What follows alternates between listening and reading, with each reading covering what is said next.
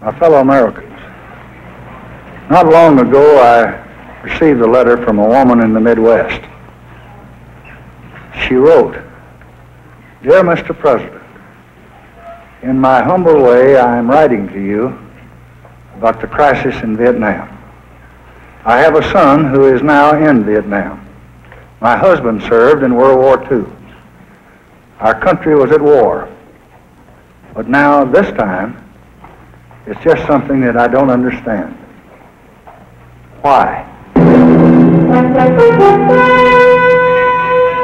Why Vietnam? Why Vietnam?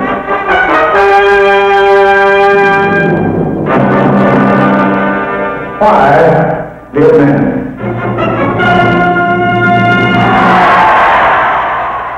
Munich, 1938. German Chancellor Adolf Hitler arrives for a conference to be held here with British Prime Minister Neville Chamberlain.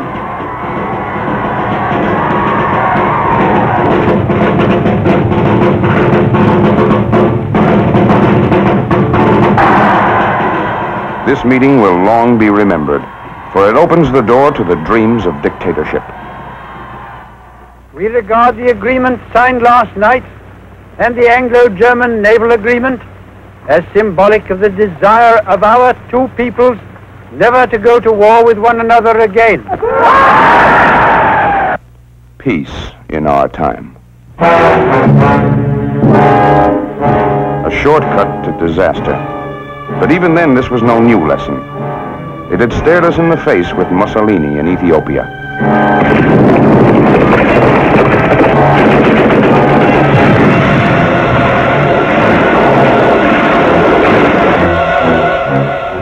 Ethiopia's emperor, Haile Selassie, made his protest to the League of Nations, but nothing was done. We'd also seen the Anschluss in Austria, and nothing was done. Then in 1950,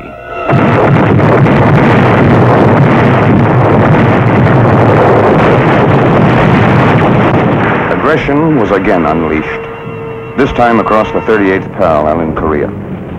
But free men had begun to learn the lesson, and something was done.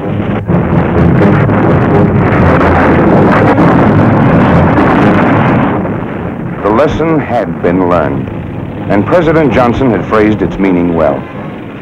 Aggression unchallenged is aggression unleashed. Why must young Americans, born into a land exultant with hope and with golden promise, toil and suffer and sometimes die in such a remote and distant place? The answer, like the war itself, is not an easy one, but it echoes clearly from the painful lessons of half a century.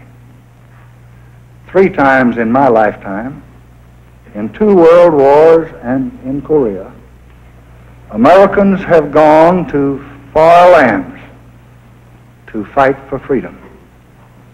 We have learned at a terrible and a brutal cost that retreat does not bring safety, and weakness does not bring peace. And it is this lesson that has brought us to Vietnam. For the background to our involvement in Vietnam, we must go back to a shell-cratered place called Dien Bien Phu. Supplied only by air, completely surrounded by the opposing Vietnamese, French troops are fighting the last battle of a long war over what had been called French Indochina. It's a strange, 3-cornered struggle. Non-communist Vietnamese fighting communist Vietnamese, and some of both fighting the French.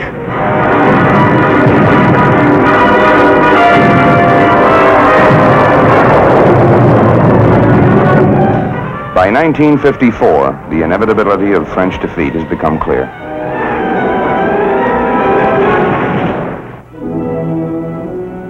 Hanoi in 1954 reflects the ravages of long and bitter warfare. But for now, the fighting is over. The French are leaving. The red star flies over Hanoi as the communist forces move in. At a conference in Geneva, an agreement has been reached. It divides Vietnam into North and South, turns over the North to the communists, and marks the end of French colonial rule. The agreement also provides the machinery for bringing true peace to Vietnam if the communists act in good faith.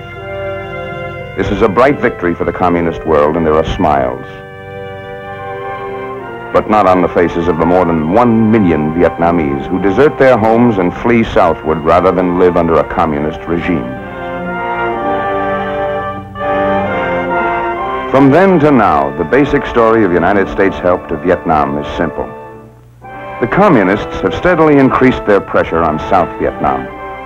South Vietnam has asked for greater support to resist that pressure and has received it. So increasing communist aggression has called forth increases in the scope of United States counteraction. But United States policy has remained the same. We are committed to helping a free people defend their sovereignty. Let us trace the history of that commitment.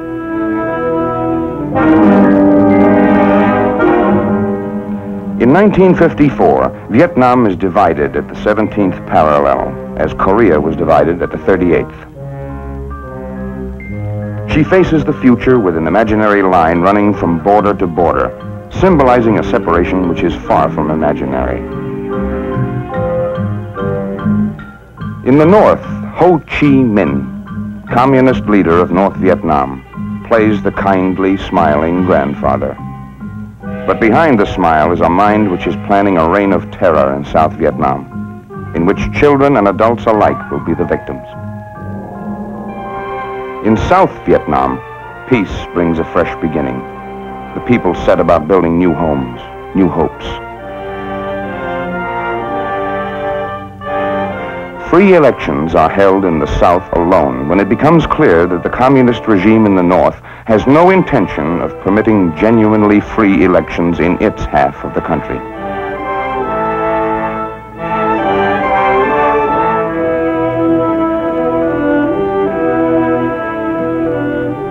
Also in 1954, President Eisenhower pledges economic aid to assist the government of Vietnam in developing and maintaining a strong, viable state, capable of resisting attempted subversion and aggression through military means.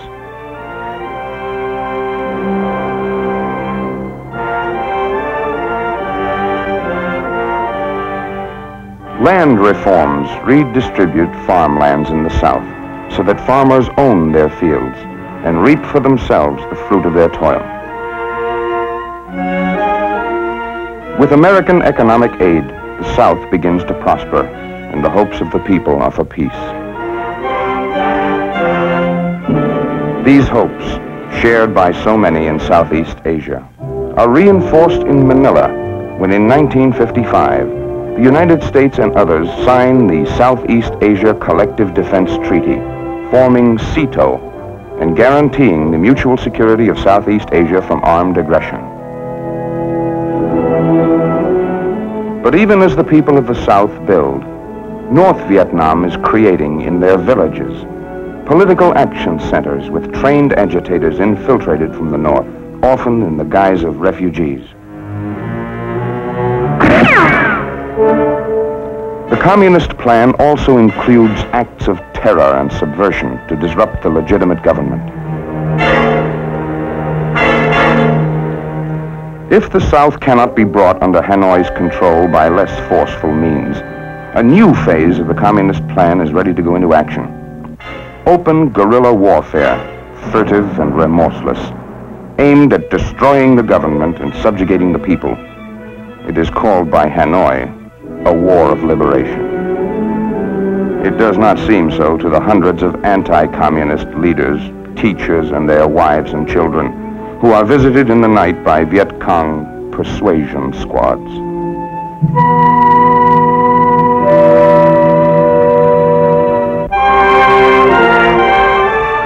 This is the prize the communists are after. South Vietnam, rich in rice, and standing at the gateway to the rice-rich nations of Cambodia, Laos, Thailand, Burma, and East Pakistan. And the Asian communists have said, a grain of rice is worth a drop of blood.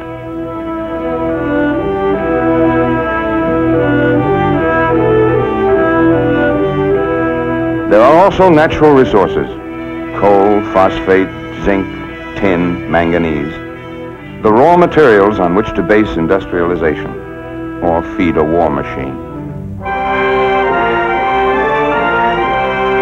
Natural rubber.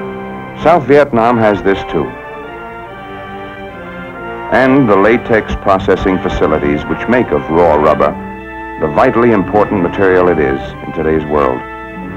This then is another aspect of the South Vietnam which the North covets. A nation moving toward greater industrialization. A rich prize indeed in the eyes of communist strategists. At Gettysburg College in 1959, President Eisenhower clearly recognizes the danger. We have learned, too, that the cost of defending freedom, of defending America, must be paid in many forms and in many places. They are assessed in all parts of the world, in Berlin, in Vietnam, in the Middle East, here at home. Unassisted, Vietnam cannot, at this time, produce and support the military formations essential to it. Military, as well as economic help, is currently needed in Vietnam. By 1960, every area of life in the South has become a combat zone.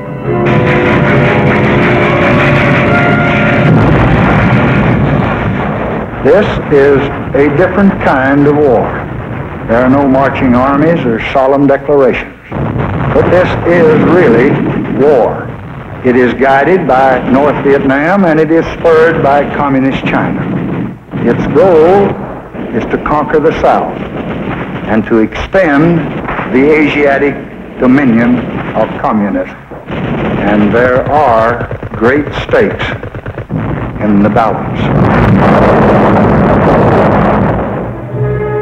No people see this more clearly than the embattled, hard-pressed Vietnamese. By 1961, they send out an urgent call for help. The answer to that call is prompt in arriving.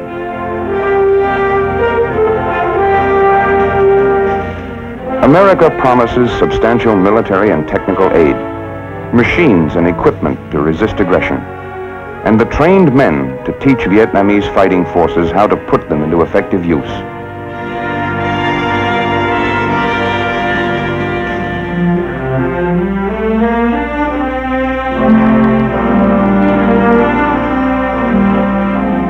The American advisors are specialists, highly trained and motivated, often able to speak to trainees in their own language.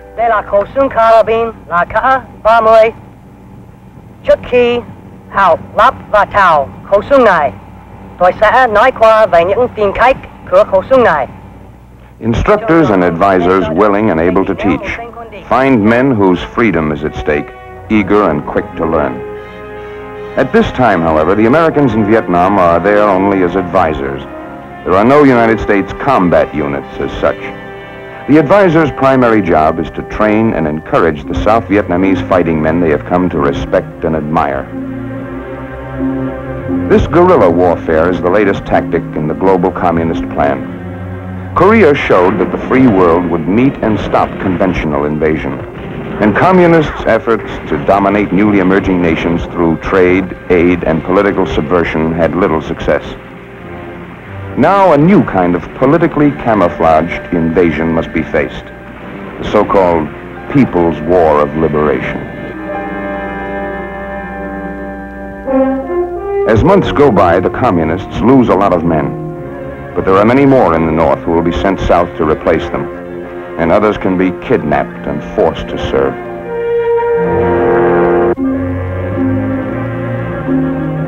Meantime, in addition to training Vietnamese fighting men, American advisor teams are working constantly to help relieve the human suffering of remote villages.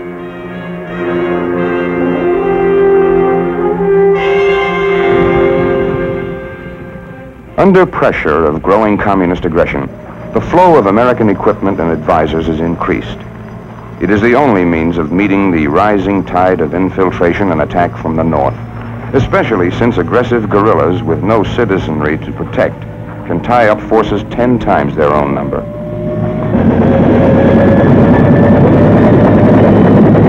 Superior equipment and mobility are used to full advantage to carry the fight to the enemy, swiftly, wherever his presence becomes known.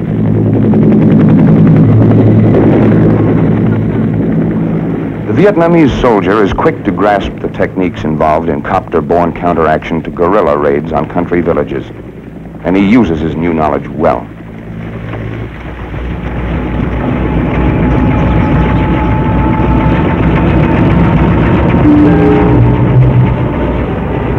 Even with superior equipment, however, this is a difficult war to prosecute. There are no front lines here. The war is everywhere, against an enemy that is seldom clearly seen. In these scenes of casualty evacuation, the enemy is not far away, certainly within shouting distance. The enemy is not seen, but American and Vietnamese fighting men bear on their bodies the painful evidence that he is still here, still determined, still deadly.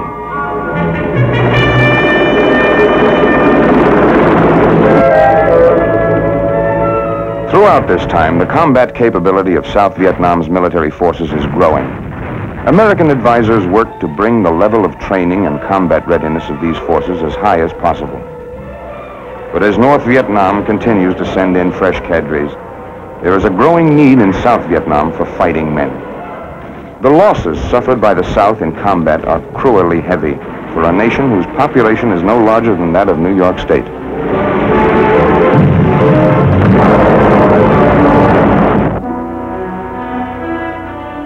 The fact is, in proportion to population, South Vietnam's losses in combat are 10 times as great as those suffered by the United States in Korea, greater even than our total losses in World War II.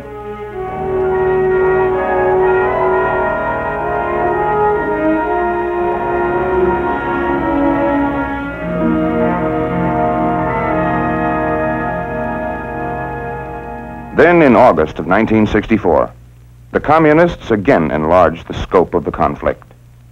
Renewed hostile actions against United States ships on the high seas in the Gulf of Tonkin have today required me to order the military forces of the United States to take action in reply. That reply is being given as I speak to you tonight.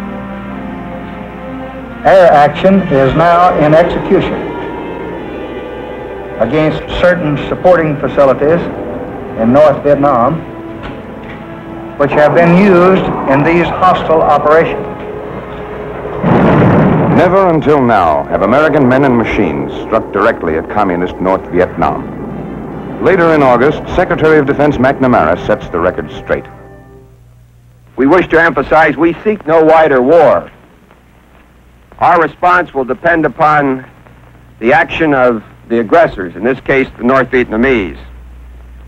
The key to the situation remains the cessation of infiltration from the north into the south.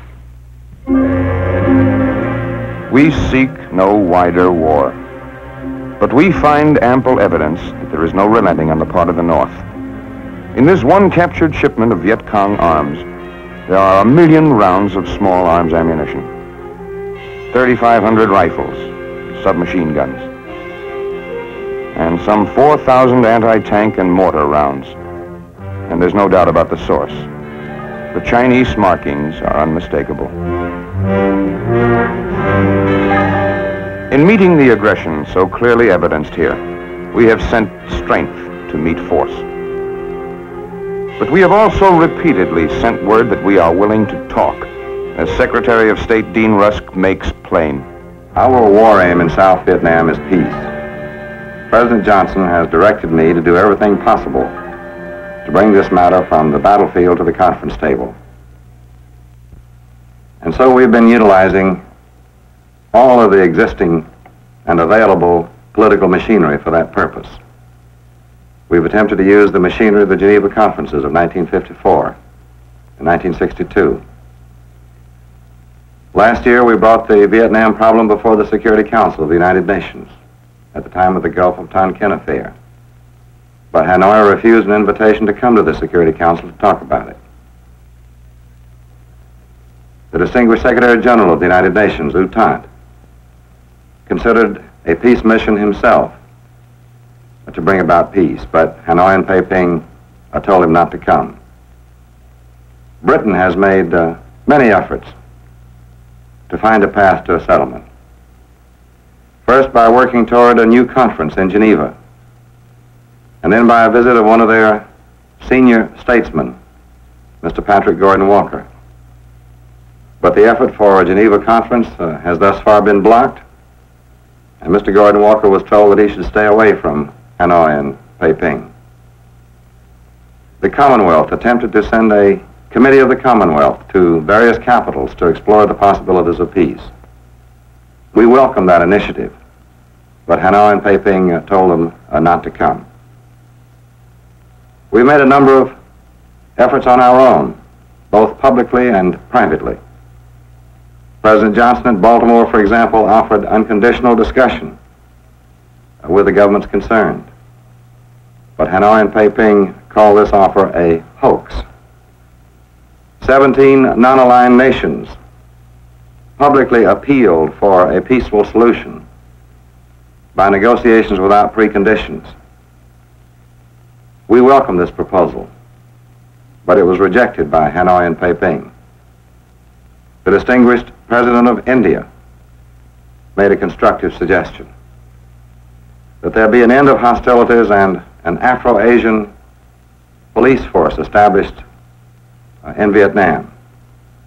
To us, this proposal was full of interest and hope, but by Hanoi and Red China it was rejected as a betrayal. So all of these abrupt and violent rejections of peaceful settlement are just what they appear to be. Clear proof that Hanoi is not yet prepared for discussions, unless it be accepted in advance that South Vietnam be subjected to communist domination. And so the record seems very clear to us. Hanoi is presently resisting the road to peace. Peiping, even more so. The declared doctrine and purpose of the Chinese communists remain clear: the domination of all of Southeast Asia. And indeed, if we listen to what they're saying to us, the domination of the great world beyond. The United States will continue to make every effort toward reasonable negotiation, and there can be no doubt as to our intention. We do not seek the destruction of any government, nor do we covet a foot of any territory. But we insist, and we will always insist, that the people of South Vietnam shall have the right of choice, the right to shape their own destiny in free elections in the South or throughout all Vietnam under international supervision. And they shall not have any government imposed upon them by force and terror, so long as we can prevent it. We do not want an expanding struggle with consequences that no one can foresee, nor will we bluster or bully or flaunt our power. But we will not surrender, and we will not retreat.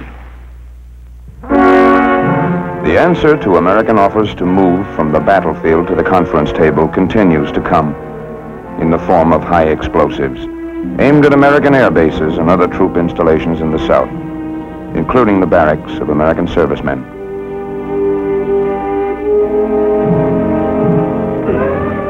But in this war against people, the high explosives are not only aimed at men who bear arms. The American embassy in Saigon itself becomes a grim battleground scene as Viet Cong terrorists single it out for a bomb attack. It is all part of the carefully planned and continuing campaign of terror against both American and South Vietnamese civilians.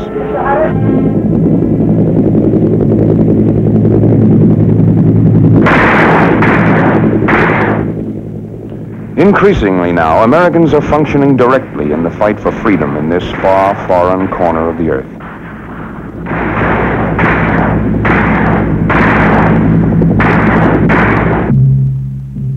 The risks are real, just as the stakes for which they are taken are real.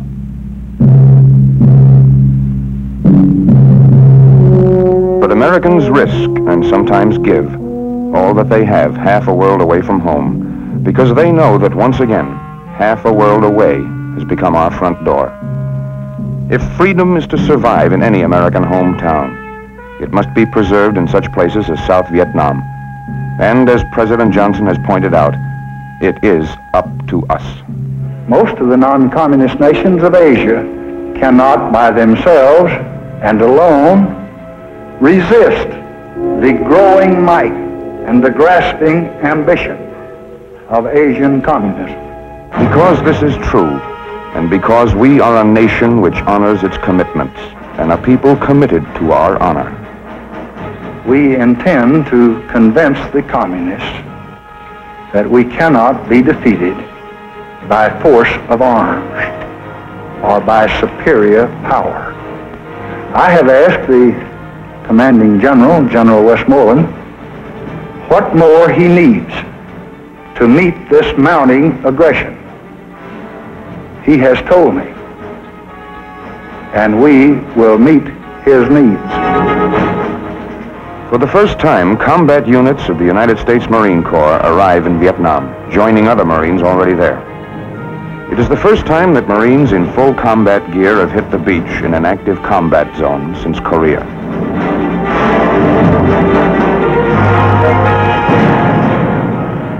Army combat units also arrive, and the message of their presence on Vietnamese soil is plain. Whatever the present or future needs of the fight for freedom in Vietnam, they will be met.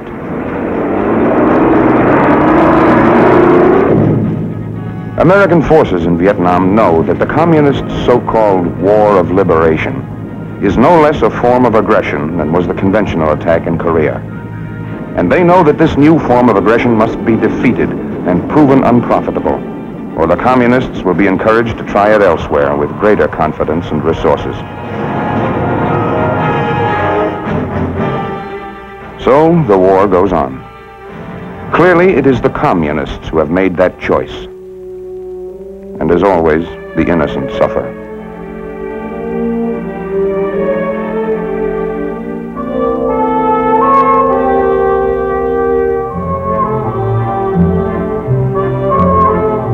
For the children of Vietnam and of all Southeast Asia, the future is in the balance.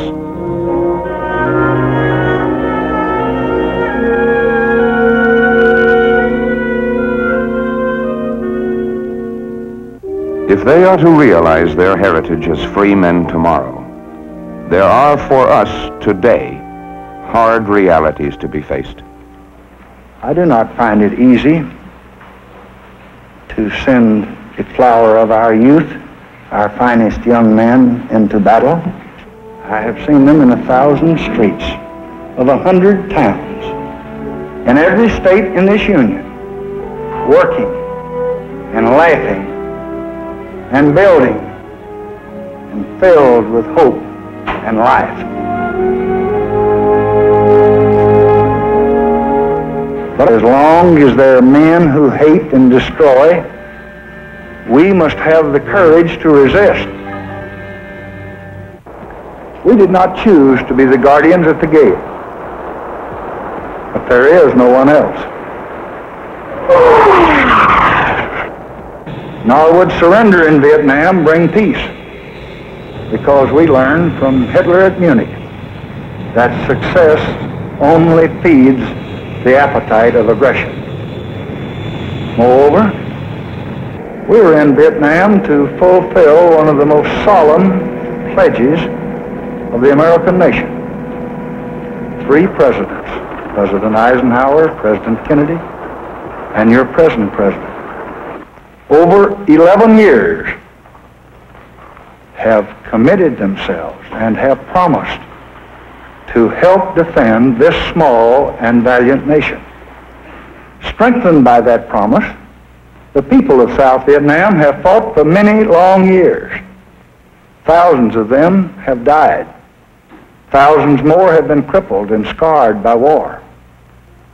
And we just cannot now dishonor our word or abandon our commitments or leave those who believed us and who trusted us to the terror and repression and murder that would follow. This then, my fellow Americans, is why we're in Vietnam.